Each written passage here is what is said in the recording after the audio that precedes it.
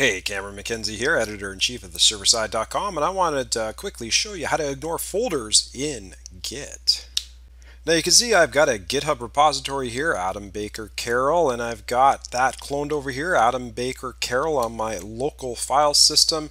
And it's not too unusual that somebody might want to add a folder to their project. So over here I'm just going to create a new folder. I'm going to create a folder called Walmart. Hopefully they don't sue me for copyright. And I'm going to just put a new file in there, and I'll just call it git keep, just so that the file will actually get integrated with version control. And then over here in my git bash shell, I'm just going to say git add git commit -m and then git push origin, just to show you that that folder, if you just leave your enterprise system alone, well, it's going to get pushed up to your GitHub or GitLab repository. There it is with that git keep file in there. So the question is, well, what do you do if you don't want folders to be pushed up, if you want Git to ignore them?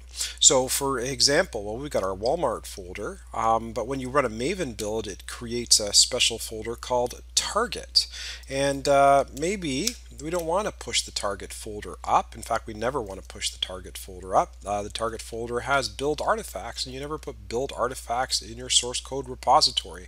Maybe in your artifact repository, but not your source code repository.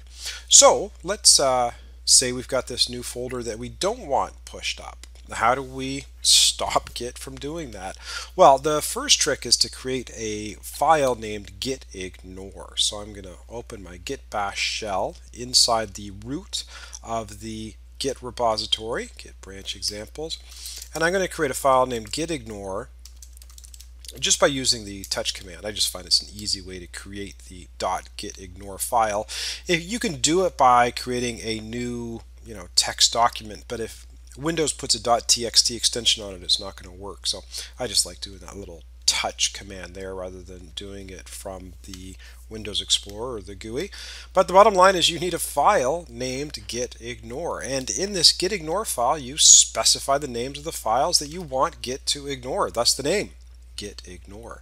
Now here I don't want to push anything in that target folder up to the server, so I just type target / and I click Control S, and notice that there are resources in there. Another git keep file is in that target folder, just like Walmart. But we've specified, hey, we don't want that target folder to be added to the Git repository on commits or pushes. So right now I'm going to do a git status command. And you notice when you do the git status command, it's actually ignored the target folder. It says you create a new file called gitignore, which we just did. We want to add that to the repository.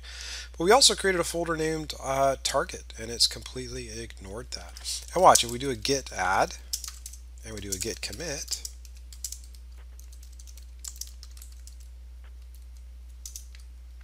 and now we do a git push origin, what do you think is going to happen?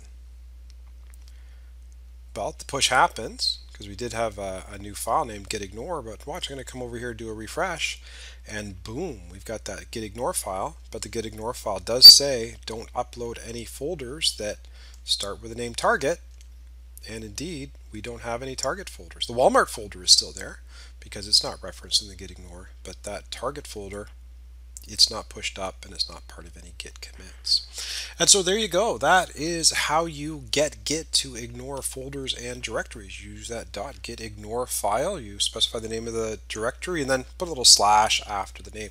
You can also use wildcards there to kind of do some global entries as well. Lots of great features that you can use to work with gitignore. Anyways, if you enjoyed that tutorial, why don't you head over to theserverside.com. We've got lots of great tutorials on Git, GitHub, GitLab, DevOps tools in general. If you're interested in my personal antics, you can follow me on Twitter at CameronMCNZ. And if you enjoyed this quick, to the point, and fairly brief tutorial, which I try to do, why don't you subscribe on the YouTube?